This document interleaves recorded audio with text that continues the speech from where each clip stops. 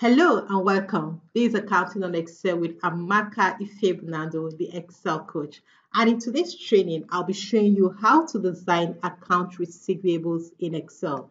Account receivable is the same thing as debtors. Debtors are people you sell on credit and they pay in a future date. So they don't pay right there. You sell to them on credit and in a future date they promise to pay or based on the agreement. So it is quite important you keep track of these persons in your business, these customers in your business, because if you don't, you may be losing a lot of money. So in this training, this is what I'll be showing you, how to analyze account receivables or debtors in Excel. So this is what we're going to be deciding. We have our customers report. By the end of this training, we will be able to have this report that generates automatically.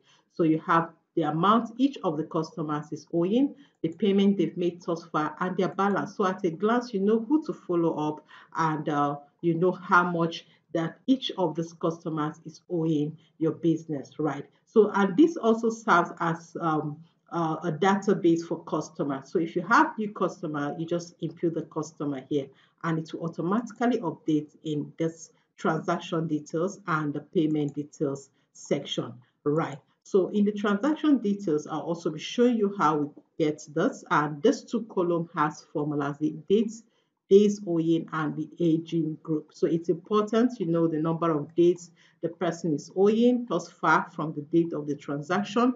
Then what group are you grouping them? Because if the person has exceeded 60 days, the person may fall between the 61 to 90 days. And if the person that is owing, the customer that is owing has exceeded 90 days, so he'll be above 90. So it gives you an idea of, okay, this person is owing for a long period of time. You follow up to know why the person is owing, ensure that the person pay as at when due. And it will also inform you on whether to issue credit sales to this person, this customer or not, and also show you how the slicer can be used to be able to analyze for each of the customers and the amounts they are owing. So in the payment section too, we'll have the details of the customers and the payments they have made.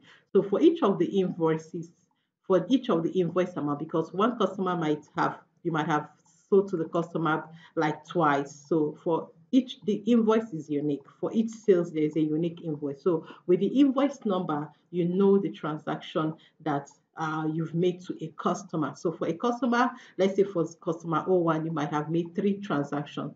So each of those transactions can be tracked based on the invoice number. The uniqueness of the invoice number helps you track the transaction made to that customer. So when you're making payment, you pick up customer 01 with the invoice number. How much is the person paying? So if the person is owing 50,000 based on invoice 001, so if the person pays 35,000, it tells you 5,000 is remaining based on that invoice. So you can be able to track, right? To track the invoice amount and the payment made thus far, and you can give the customer the report where there are discrepancy. You keep records to give the customer so that the customer will have an understanding of the statement of my account with this vendor is, and will be able to also meet up with payment as at when due. So this is what I'll be showing you how to design in this training. So without much talking, let's go right into it and let me show you how to do it. So please, I will encourage you to work alone, practice alone, because you understand better when you work alone. So let's go right into the training.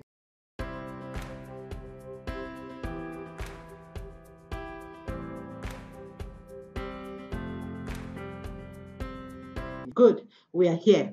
So as here we have the customer report, and in the customer report, you profile your customers. This is the section you profile. If you have a new customer, just come in here and input the new customers.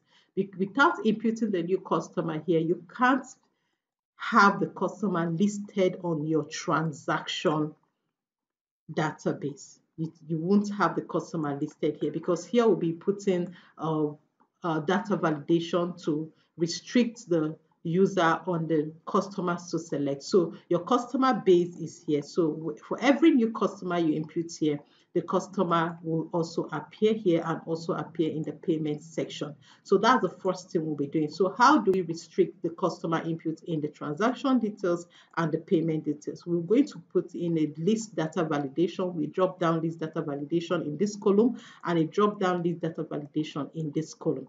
So what we do here, we'll be using the offset because as we are imputing the customer, the data validation list will be updating. So I'll just use the formula here so that you can see how it works. Then we go in and input it in the list data validation. So I'll start with the offset formula, offset. So I'm starting with this cell B2, that's the row, the reference, and I don't want it to move. I don't want any rows to move. I don't want it to move to any columns.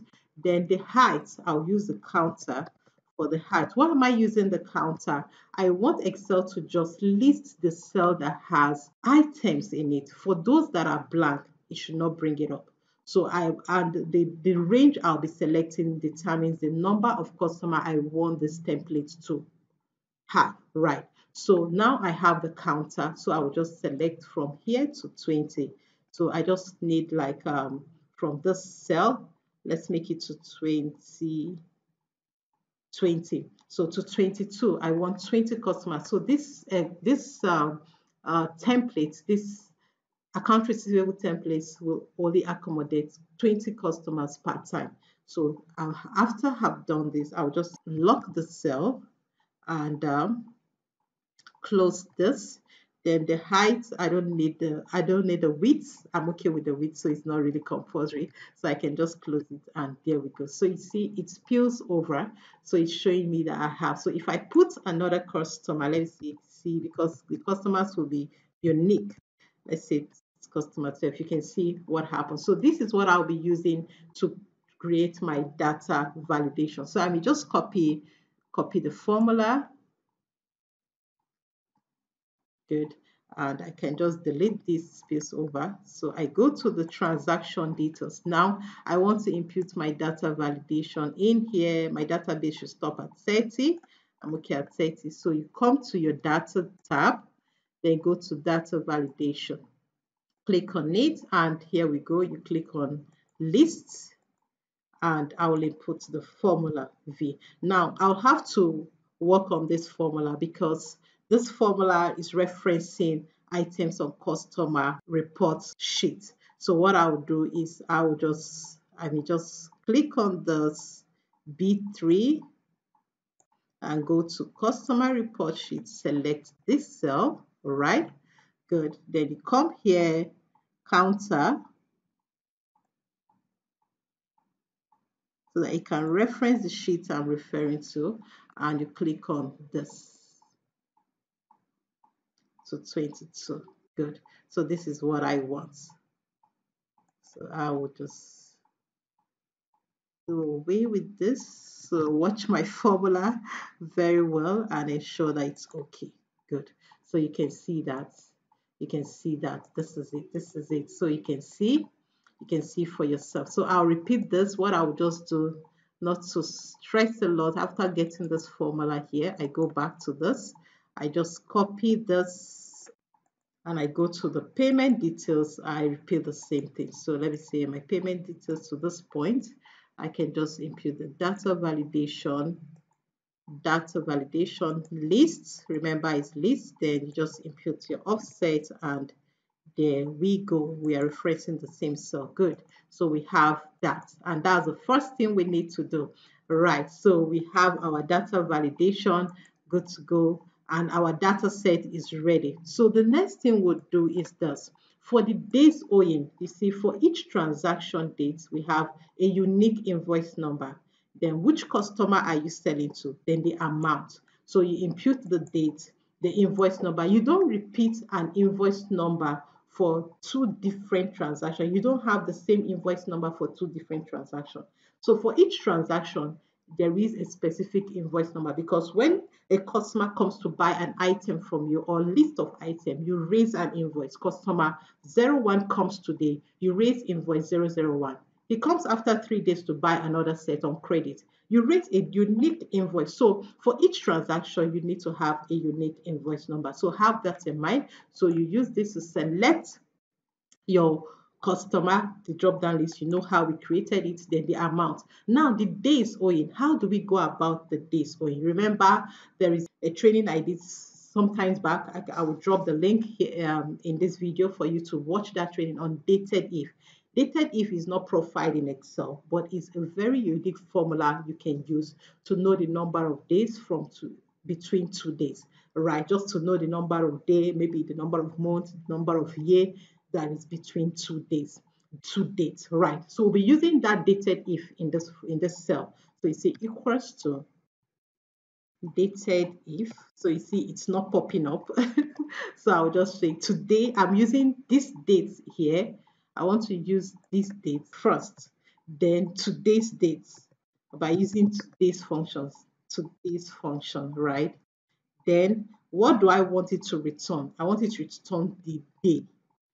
D represent D is day, M is month, and Y is year. So I want this dated if to return the number of days between the day I made the transaction to the customer and today's date. So if you open this template tomorrow, it will give you the number of days the customer is owing. So I'll close this. Good. And there we go. So it's telling me 100 days.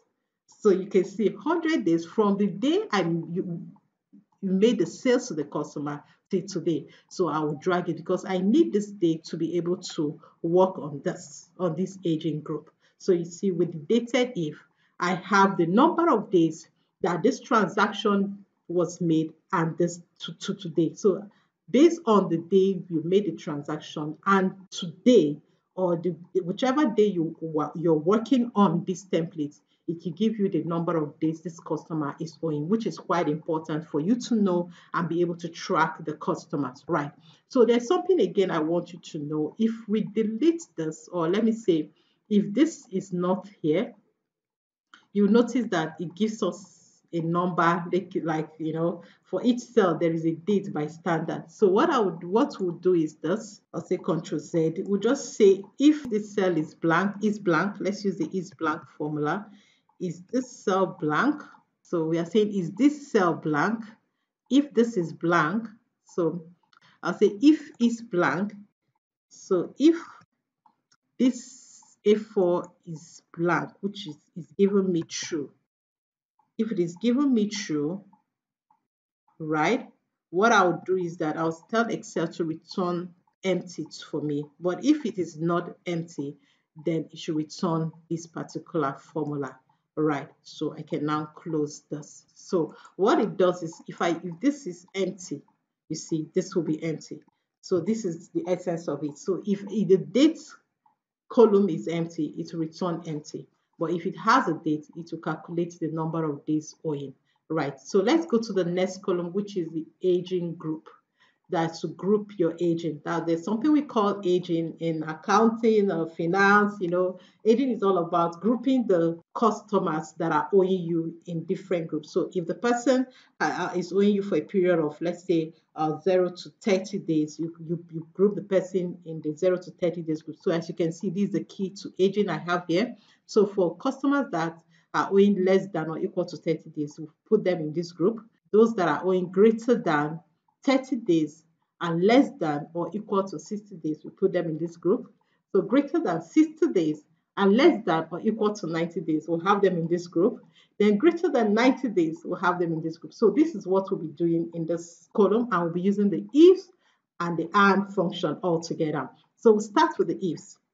You can use using the ifs function, or you nested if. You can use nested if you don't have the ifs function. So I'll be using the ifs, which is quite easy for me. I can input a lot of arguments. So the logical test is if the cell is less than or equal to 30, right? We'll say if it is less than or equals to 30, select this, right, and make it absolute. Right. So what's the next test? The next test is it has to be greater than 30 days or less than or equal to 60 days. So I'll be using the and function because I'm testing two logical for two logic, and those two logic has to be true for it to return what I want it to return. So the first one is has to be if for where we have the number is greater than 30, right? It has to be greater than 30. And if for is less than or equal to 60, right? So it's either greater than 30 or less than or equal to 60, then it gives you the cell. Then you put it, make it absolute. Good. Then the next one is it has to be greater than 60, and it will be less than or equal to 90. So if 4 is greater than 60, right? So the second one, no, you have to put an and, yes. So it has to be and. Logical test. This is our logical test. Okay, I think I missed it. So, okay. So this is, and if 4 is greater than 30, if 4 is less than or equal to 60. So this is the logical test. So if the logic is what should it return if it is true? So we are using this IntelliSense as a guide. So it should return this if it's true, and I'll make it absolute. Good. So I was missing it there. So the AND function again, we want to test if 4 is greater than 60. First, I'll also say if 4, you can select the if 4 or you type the if 4. If 4 is less than or equal to 90. All right, this is the second logical test. So, and so what's the value? If it is true, it should return this 61 to 90 days. So I'll make it absolute. Then the last test we are testing is if 4 is greater than, I can type if 4, you press it. If 4 is greater than 90 days. If 4 is greater, so that's just, we just have only one test for that final logical test. If 4 is greater than 90, if 4 is greater than 90, what should it return? Above 90. So I'll make it absolute and I'll close the bracket and enter. So you see, because this is 100, it is above 90, so it gives you above 90. So I'll just use and fill the formula down so you can see. So now we are good to go, right? So we are good to go. So we are referring to the cell if it is greater than, if it is less than. So the next thing is this. If this cell, because we are testing, if this cell is empty, let's see, this cell is empty. Let me delete it again. Let's see what will happen. It's giving us above 90 days. Let me also delete the cell. It's giving me above 90 days. So what I'll do is this. I will now say if we'll now put the first one should be if 4, let's say if 4, make it if 4, if 4 is equals to empty. If it is an empty cell, just return empty. So let's put that logical test and see how it goes. So if 4 is empty, definitely if this one is empty, if 4, good. So this works perfectly. So just fill this down words. So if 4 is empty, because we will delete this, if 4 will definitely be empty. Wow, something is wrong. Oh, I didn't fill this formula down. That's the reason. Good to go. So if we delete this one, good. So you can see for yourself. Good. So that's it. That's it. So we are good to go here. So we can just input this inside the table by Control T. You can press Control T or you go to insert and insert in a table. So I can just take Control T and I'll say, yes, my table has headers, and there you go. So you can change the design to suit your preference, right? So you can just change the design. Let me use this for just training to differentiate it. So this is okay. So here we go. So as you input, the formulas will be filling themselves, and that's one of the uniqueness of working with an Excel table. So we are done with the transaction details section. Let's go to the payment details section, which is quite not that much. So here we have the date of payment. Then who is paying? The customer. So What you do is this: we imputed a slicer here, and the essence of that slicer is for you to know, okay, for this customer that is want to pay, how many sales have I made to this person? What invoice am I applying the sales to? Because you may have a customer you have made sales to, credit sales to like 3 times, and the customer is here to clear even the first one. And that is not a good practice though. But this training, we are just sticking to how to analyze the credit sales or account receivables, or debtors or account receivables. So we'll insert the slicer. So when you select the table, there's something unique about the table, Excel table. Excel table gives you the table design pops up, and you have different features you can work around with. But before we go ahead, let's give this table a name. So you can see that the name is saying table one. Table one. So we'll just give it a descriptive name. We'll just call it transaction detail. Let's say transaction. Let's call it transaction. Just call it transaction. The other one will be payment. Good. So it's okay. So we can now insert slicer. Still on the table design tab, you'll notice the slicer option here under tools.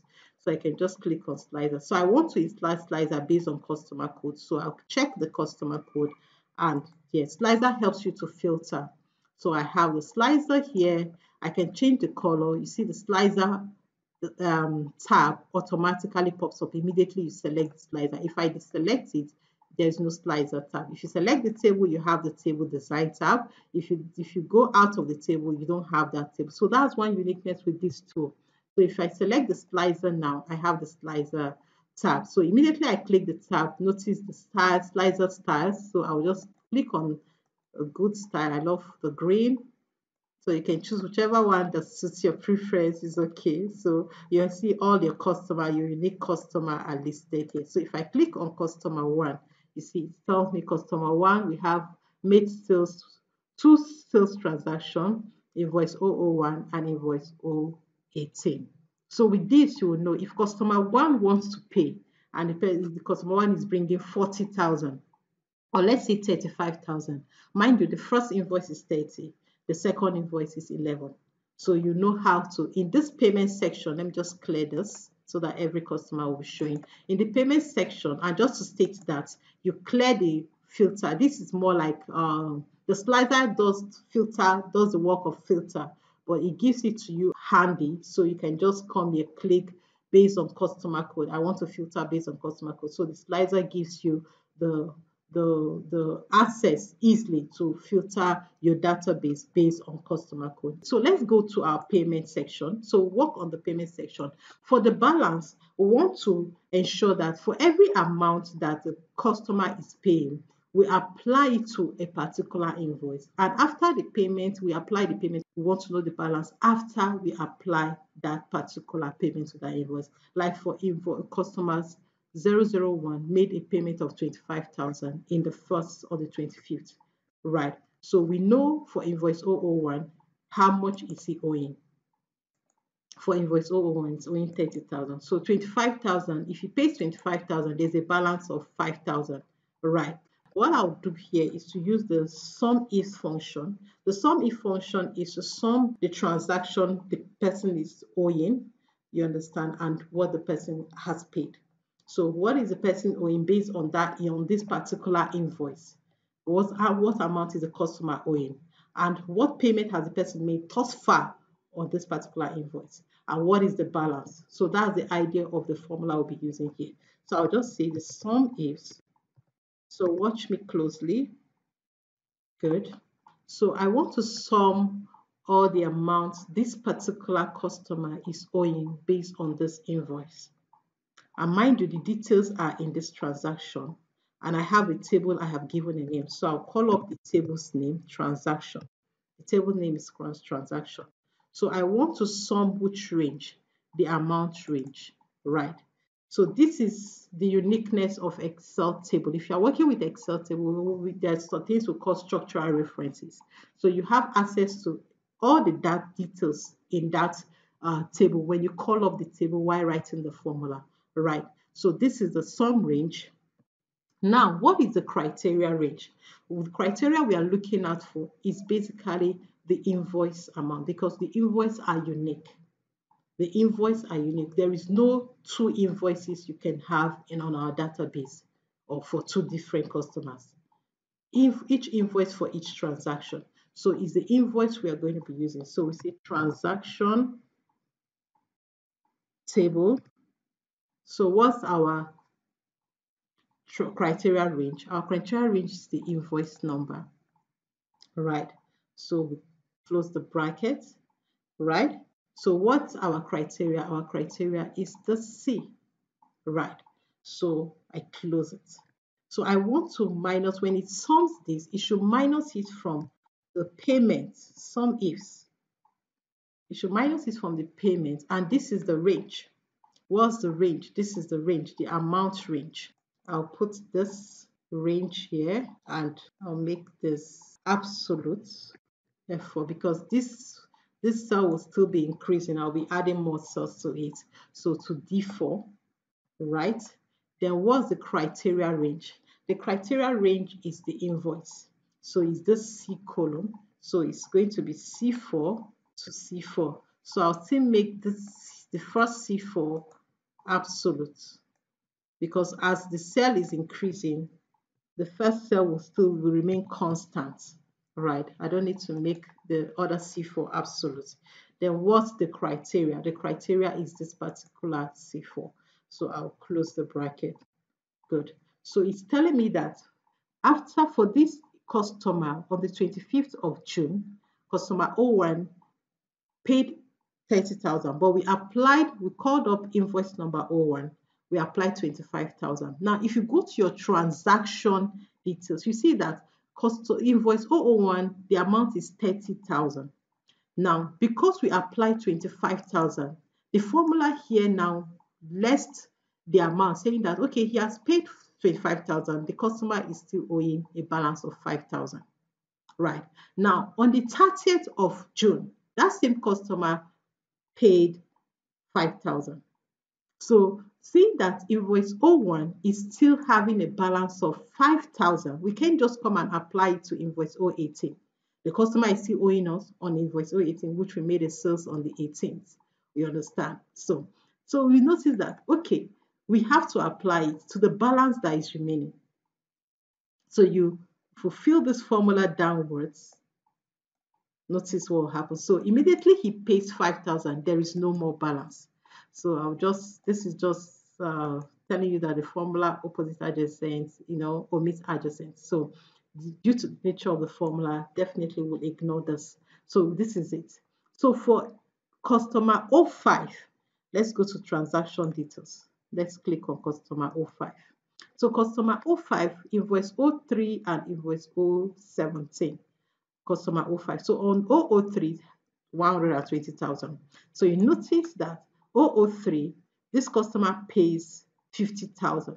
So the balance is 70. Right?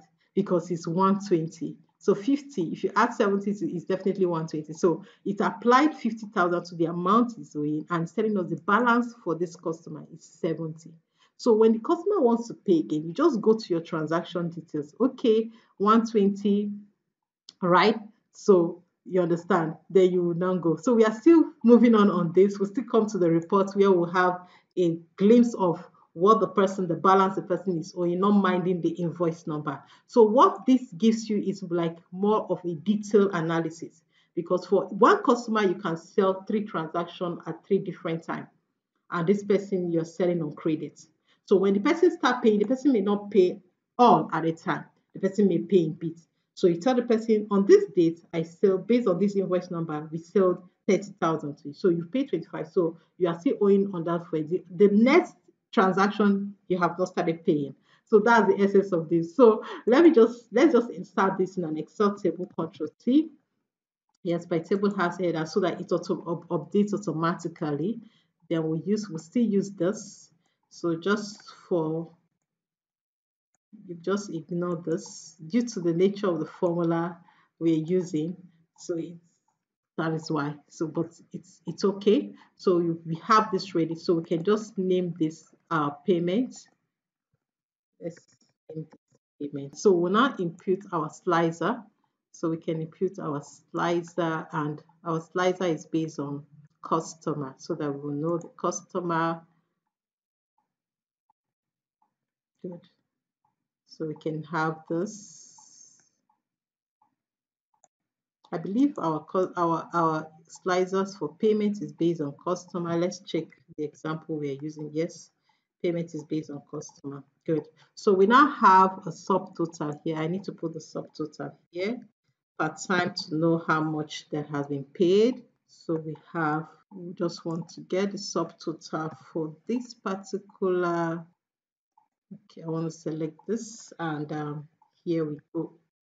Good. So 130,000 payments made thus far. The same thing will come here, and we impute. Let me clear this. You put the subtotal,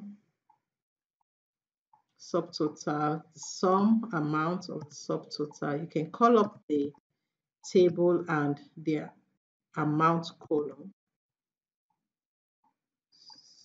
So we can just close the bracket, and there we go. So it's giving us this total amount that credit customers are owing our business. So you can know the total amount they are owing, and you can also know the balance they are owing. So I can change this color, the slicer color, to green, and there we go. So the next thing is our customer report. So this is quite summary report that gives us at a glance, not minding the number of invoices that you have sold to a particular customer. It doesn't put that. It just calculates all the amounts the customer is owing, the payment made, and the balance. So this will give you a better summary report. Then from this, you can now go into details to drill down and know, okay, for this particular customer that is owing me this particular amount based on the balance I'm seeing here, you go there, dig out the customer, dig out the payments, and you can follow up. So we just do the summary report. Quite easy. So for the amount owing, we get the details from our transaction details, and for the payment, we get the detail from the payment details section. So I won't be going in there. With the table I've inserted and given name on this, and also inserted table to my database and given the table a name, it's quite easy for me to just prepare my reports. So I'll still be using the sum ifs. The sum ifs. So we'll call up our transaction table. Then what are we summing? What's the range? Is the amount we are summing. All right, good. So what's the criteria range? Sorry, that's the cover. What's the criteria range? The criteria range is the customer. We'll call up the table again. The criteria range is a customer code. So you select the customer code and close the bracket. Then what is the criteria? The criteria is this. All right, the customer code. Then you close the bracket and enter. So you see, for customer 01, this is the amount it's owing. All right, so there we go. So customer 12, it's not owing anything, it's just a new customer, right? So let's also get the payment equals to sum ifs. So the payment, we call for the payment table, and what's the amount? That's the amount we are summing. Then what's the criteria range? Transaction criteria range is the customer code too. And what's the criteria? Basically this, and we close the bracket, and there we go. So something is wrong. Amount, transaction. Oh my God. So we have payment, and we're also referencing transaction. So this is the reason. So we have to use, is the payment sheet we are working with. So there we go. Good. So we're filling downwards. So here we have our balance, which is this minus this, right? So there we go. So this gives you at a glance. So with a new customer, here, as I said earlier, we profile our customer. If you have a new customer, you have to impute the customer here so that I can be able to select it. So let's go down and say, okay, on the 3rd of August, 2023, invoice, let's say INV 021. So we have customer 12. So customer 12. So and we sold, let's say for 35,000 naira. So while we have in value here, the formatting of the dates is not, it's wrong. Okay, the date formatting is wrong. Good. So the date formatting is wrong. That was why we had that. So you can see immediately you come to the customer report, immediately you have that 35,000. So at a glance, you see the balances. Each customer is in your business, and from there you can just go to the transaction details to drill down on those customers. Right, you can go to the transaction details to drill down on those customers to know or what they are owing. Like customer 12, you know, is 35,000. So you go to payments, and customer 12 has not made any payment. So payment is based on your input here is based on the payment that is made. Right. So this person has not made any payment. So you click on customer 2. Customer 2 has 2 invoices, and this is the amount 44,670. So payment, customer 2 has not made any payment. So this is how you go about analyzing your customers' account receivables, also known as debtors in Excel. So I believe this, as we've gotten this, and it's going to serve as an important tool for you in business, for you as a career person that manages the finance of an organization. This will serve as a good tool for you to analyze your account receivables, also known as debtors, customers that are owing your business, so that you'll be able to track them, follow them up to ensure that payment is made as at when due and you won't lose money. Thank you very much for staying through to the end of this training. If you got value from this training, please do well to like this video, hit the subscribe button, hit the notification bell to get notified whenever I upload value tip on this channel, and do well to share with as many that you know that will benefit from this training. Thank you, and see you in the next training. Bye for now.